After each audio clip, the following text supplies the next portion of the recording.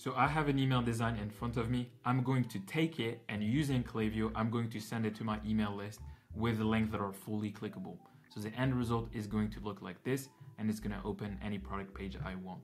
So let's get right into it. So the first step is going to be clicking on the slice tool right there, so we can import the more complex sections of the design. And so right here, I created a slice that we will be able to import as an image inside of Klaviyo. Now I'm going to do the same for the rest of this email and for every section that has like custom fonts, custom design. The text, I'm not going to import it as an image because it's easier to create inside of Klaviyo, and I want to show you how you can create like text and resize all of that inside of Klaviyo too. So right here, third slice, and then I'm just going to keep on doing the same thing over and over and over again until we reach the end of the email. So you can either click on the slice tool and create your slice, or you can duplicate slices that you've already created using the keyboard shortcuts. So right there, and me, typically I use the keyboard shortcuts. So right here. Also, the reason I make shorter slices instead of larger ones is because if you make smaller slices, your email will load faster, more of your subscriber will end up consuming the email, and you'll get more buyers, right? So this is always a good idea, creating smaller slices.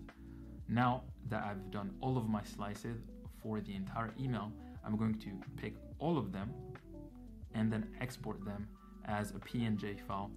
You can also change the font format, right? But me, I'm gonna pick PNG. So now all of the slides have been downloaded. I'm going to go to compressor.io, so the image and every single piece of our email loads even faster. So I'm going to go to my files now and unzip the file that I've just downloaded from Figma, and then drag all of my slices. Just going to wait a second until everything is ready, and then I'm going to download everything. So download all, and then once that's done, you can go to Klaviyo to actually create the campaign. So now we're on the home page, go to campaigns, and then create. You can call it whatever you want, it doesn't have any impact. Click on email if it's not selected, and then click on continue. Here you select the list that you want your campaigns to be sent to. If you want to know what the best lists are, what the best segments are, download my email guide in the description. For me, this is a demo account. There are no profile in there. I'm going to click on the preview list and then click on next and then let it load.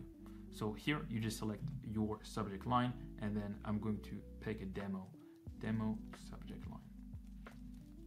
Preview text, just gonna put a dot there. Again, fill in your details just so it makes sense for your brand. Then I'm going to create a blank email. And now all of the slices that I've downloaded from compressor.io earlier, I'm going to drag and drop them here. So I'm going to select all of them and then drop them. Now I just need to reorganize the email because again, it messed up the order. So I think it was like this and then like this. Here you go. And then this was a bit higher right there. So that's the proper order. Now I'm going to delete all of the sections that don't make sense. Now we imported all of the images and reorganized them. We just need the text that we're missing. So I'm going to go back to the email and copy the text and drag a text section inside of Klaviyo. Now I'm going to paste the text for now, and we're going to edit the settings actually right now. So let's do it. I'm gonna go back, pick styles, and then the first thing I'm going to do is change the background color. So I'm going to select the image, or like the email rather, inside of Figma, and then the fill color, I'm going to copy it from here and then apply the same inside of Klaviyo, so the text background melts with the rest of the other backgrounds inside this email. And as you can see, it looks pretty clean. So now I'm going to center align the text right here and then increase the font size. So right now it's 14. I think 17 looks great. And now let's pick the text and increase the padding to like say 95. I think that looks good. And then the other pieces of text is literally the same thing. So I'm not gonna bother like showing that to you. You can just copy and paste the text in your Figma file and then just replacing it here, and it's just the same as what we've done earlier. And now we need to add the links. So this is the link to the product page I want to push inside of the email, and so I'm going to go here and just add the links. So I'm going to do that for pretty much every single image slice. So when people click on it, they're going to go to the product page I want them to go to. Now, of course, if you need to send traffic to a different product page, a different blog article, a different landing page, then obviously put the link that you want there. But yeah, select ordering model. Again, this is a link to the product page, so I'm going to put the link to the product page here. So that is it. Now we need to add alt text. This is just so Gmail, Outlook, other inbox provider can read the actual email content, because right now we have a bunch of images and they aren't able to see what these images are. So we need to explain it to them so they don't consider us as harmful sender, spam sender, whatever. We just need to explain whatever we're sending. So typically I just explain whatever the copy says and it just works. Smarter and made for you. You can also go to Figma and then copy whatever this says and then add it here.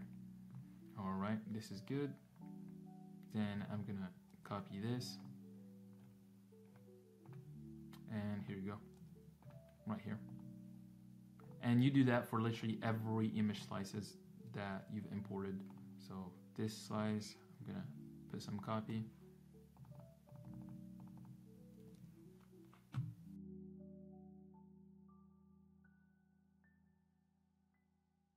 Okay, so now we are done with everything. I'm just going to send myself a test email to make sure all of the links are working and that the email loads properly on desktop and mobile before we go live and send it to our list. So again, you click here, preview and test, send test, input your email address and send yourself a test email. Okay, so we're in my inbox. I'm going to open the email I sent myself and just verify that all of the links are going to the exact page I want them to redirect to. So this one goes to a product page, just like I wanted. Same thing for all of the other 2 buttons inside of the email.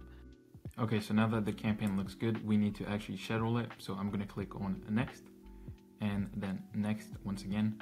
And right now I can either schedule it for later or send it now. I'm gonna show you how you can schedule it. Sending it now is just 2 clicks. So I'm gonna pick the date first. Let's say I want to send it on February 8th. This is the date I'm going to pick. I'm going to go for 4 p.m. and then here you can select the time zone that you want the 4 p.m. that you selected here to be in. And so I'm going to go for US Eastern. Now you can click on here to schedule the campaign and right here you're done. All right, that's how you send your design email to your list. Now if you want to learn what email I sent to get a brand from $0 to $88,000 per month from email, watch the video that's showing up on the screen right now.